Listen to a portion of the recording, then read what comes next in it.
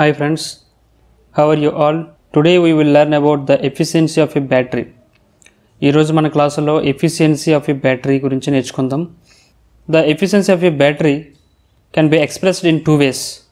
The efficiency of a battery can be expressed in two ways. Actually, the efficiency means the output of divided by input. There is any machine or any battery or any equipment. The efficiency can be expressed in the output by input. So ఏదైనా ఎక్విప్మెంట్ని కానీ ఏదైనా ఒక machine పెర్ఫార్మెన్స్ని కానీ మనం decide చేయాలనుకుంటే దాని అవుట్పుట్ని ఇన్పుట్ని ratio చేసి into 100 చేస్తేనే మన ఎఫిషియన్సీ అనేది దాని పెర్ఫార్మెన్స్ అని చెప్పొచ్చు. ఫర్ ఎగ్జాంపుల్, ఏదైనా ఒక మెషిన్ అవుట్పుట్ మెకానికల్ ఎనర్జీ అయితే సో దాని output power divided by input power, both ఆ machine output power input power చూసి చెక్ చేసి ఎఫిషియన్సీ అనేది మనం డిసైడ్ చేస్తాం. లైక్ ఇక్కడ కూడా అంతే, the efficiency of a battery can be expressed in two ways అన్నాం. సో ఇక్కడ టూ మెథడ్స్ ద్వారా మనం ఎఫిషియన్సీ అనేది మనం చెప్పొచ్చు. బట్ ఎఫిషియన్సీ అనేది ఇక్కడ కూడా అవుట్పుట్ బై ఇన్పుట్ చేయాలి. అసలు అవుట్పుట్ అంటే ఏంటి, ఇన్పుట్ అంటే ఏంటి మీకు క్లారిటీగా ఇక్కడ చెప్తాను. So what are the types, what are the ways that can be expressed of efficiency of a battery? ampere-hour efficiency and watt-hour efficiency. ఇక్కడ చూడండి, టూ టైప్స్ అని చెప్తున్నాను. ampere-hour efficiency, second one watt-hour efficiency. ఇక్కడ ampere-hour efficiency నేను దేంతో indicate చేస్తున్నాను? ఏటా AH, ఏటా సఫిక్స్ ఏహెచ్, ampere-hour. ఏటా is indicated for efficiency. So ఏటాతో indicate చేస్తున్నాము, ఏహెచ్ అంటే ampere-hour. బట్ ఇక్కడ ఒక విషయం గుర్తుపెట్టుకోండి, క్వశ్చన్లో ఏముంది? ampere-hour efficiency అని ఉంది. అంటే ఈ ఫార్ములాలో మనకి ampere is indicated by current, hours means time, it is indicated by tea. So దీని మీద రిలేట్ అయ్యి ఈ ఫార్ములా ఉంటుంది, అది మీకు ఎక్స్ప్లెయిన్ చేస్తాను. Second one watt-hour efficiency. watt-hour efficiency is indicated by eta WH. WH means watt-hour, eta means efficiency indication. Watt-hour, watt means, you know that watt means it is power means voltage into I mean current. So this is the multiplication of voltage and current. So and hour is indicated for time t. So ఈ formula అనేది, efficiency formula అనేది దీని మీద depend అయి ఉంటుంది. ఇది కూడా మీకు ఎక్స్ప్లెయిన్ చేస్తున్నాను, ముందుగా రిమైండ్ చేస్తాను ఈ పాయింట్ని. Right, now we will move to the second slide. If coming to this slide here, the topic is ampere-hour efficiency. So please see here, this is ampere-hour efficiency. The definition is, it is defined as the ratio of ampere-hour discharge to the ampere-hour charge. So this is also the efficiency, means it is a ratio. Ratio means discharge divided by charge. So you can understand this point, మీకు అర్థమై ఉంటుంది. So efficiency అనగానే మనం output by input అని చెప్తాము. Same అలానే ఒక బ్యాటరీకి efficiency మనం డిఫైన్ చేయాలనుకుంటే దీని డిశ్చార్జ్ అనేది చూసుకొని దాని ఛార్జ్ కూడా మనం దానికి ఇచ్చి ఇన్పుట్ బేస్ చేసుకొని అది ఇచ్చే అవుట్పుట్ కూడా తీసుకొని ఎఫిషియన్సీని డిసైడ్ చేయాలి. సో బ్యాటరీ అనేది మనం ఏం చేస్తాం? ఛార్జ్ చేస్తాం. So we are giving the input to the battery, charge చేస్తున్నాం. సో అది ఇన్పుట్, అండ్ ఇది అవుట్పుట్ మనకి ఏమొస్తుంది? డిశ్చార్జ్ అవుతూ ఉంటుంది. ఎంతసేపట్లో డిశ్చార్జ్ అవుతుంది అండ్ ఎంత యాంపియర్స్ వస్తుంది అంతా కూడా అవుట్పుట్లోకి వస్తుంది. So that is comes under discharge point. So output by input means discharge by charge. But the formula for efficiency, that is ampere-hour efficiency, so that the ampere-hour discharge to the ampere-hour charge. ఓకేనా, మీకు అర్థమైంది అనుకుంటా. So ఏటా AH is equal to ampere-hour discharge. నేను చెప్పేది ఏంటి? Discharge by charge అని చెప్పాను.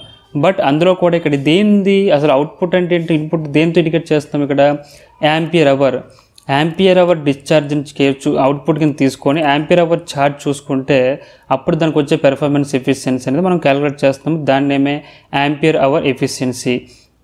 Okay, I told you in the previous slide, ampere-hour means ampere is indicated by current, hours indicated by time. So ampere is, this is the discharge amperes, so it is indicated by ID. Small d means discharge current. Please see in the left side on your slide, ID is indicated for discharge current in amperes. So this is the discharge current, units are amperes. Now coming to the TD, discharge time. So మీకు అర్థమైపోయి ఉంటుంది ఈజీగానే, discharge time, but this is units are ours.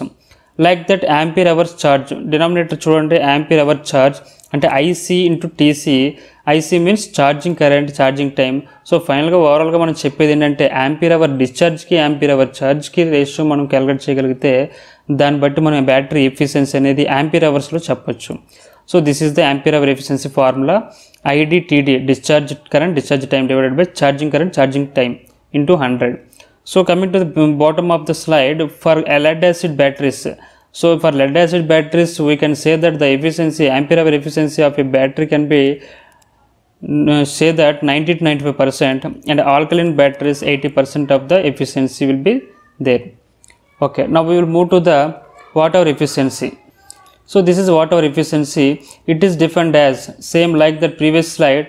So అక్కడ ఏం చేసాం previous స్లైడ్లో ampere hour discharge. So here what hour discharge to the what hour charge, ఇక్కడ కూడా same discharge to the charge రేషియోని చేస్తున్నాం, బట్ అక్కడ ఆంపియర్ అవర్స్ తీసుకుంటే ఇక్కడ వాట్ అవర్ ఎఫిషియన్సీ కింద క్యాలిక్యులేట్ చేస్తున్నాం. So what hour discharge to the what hour charge. What అంటే meaning ఏంటి, ఆల్రెడీ ఫస్ట్ స్లైడ్లో మీకు అనౌన్స్ చేశాను. What means voltage into current. So this is a discharge parameter. So విడి into ID is the what discharge power into discharge time. So ID TD TC already previous స్లైడ్లో చెప్పాను, discharge time charge time అని చెప్పి. So విడి into ID means discharge voltage discharge time. So I wrote here విడి is average voltage during discharge, average voltage during charge. The units are volts, VD, VC. So finally from this second formula to third formula I wrote here, I replaced the term IDIC into TDTC. This can be replaced by eta AH. Eta AH means ampere hour efficiency.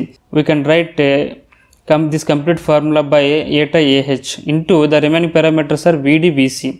So VD, VC. Okay, this is the watt hour efficiency formula. So for coming to the lead acid batteries, watt hour efficiency is 75 to 80%. For alkaline batteries 60 to 65%. This is the watt hour efficiency of a battery. So I hope you can understand the concept of ampere hour efficiency, watt hour efficiency. Now we will move to the example. One of the example, ఒక example చేద్దామంటే దీనిపైన. So ఒక example తీసుకుంటే an alkaline cell ఉంది. Alkaline cell is discharged at a steady state current of 5 amperes. So చూడండి ఇక్కడ discharged current అని చెప్పాడు. So I wrote here, I will write here given data తీసుకుంటే ఓకేనా, discharge current is indicated by ID that is equal to 5 amperes. Now for 10 hours time తీసుకుంది discharge అవ్వడానికి. So discharge time is equal to 10 hours. ఇది కూడా అవర్స్లో ఇస్తుంది కాబట్టి problem లేదు. Next the average terminal voltage being 1.2 volts.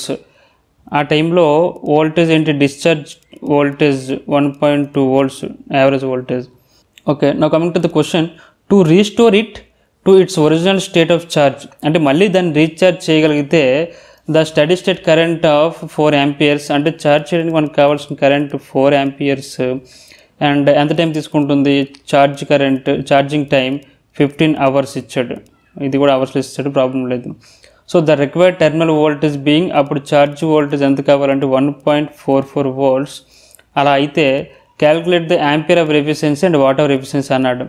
Ampere hour efficiency is indicated by eta H and eta WH is indicated for watt hour efficiency. Now we know the formulas. Previous స్లైడ్లో చూసాం already formulas.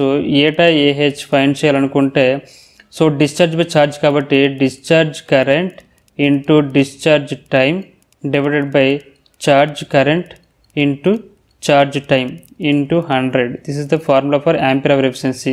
Simply amperes and current, hours and time. So discharge current is 5 into discharge time 10 divided by charge current 4 into charge time 15 hours into 100. మీరు ఒకవేళ దీన్ని క్యాలిక్యులేటర్లో enter చేసి దీని answer కానీ మీరు చెప్పగలిగితే సో ఎఫిషియన్సీ బి 83.33% వస్తుంది. Ampere hour efficiency is 83.33%.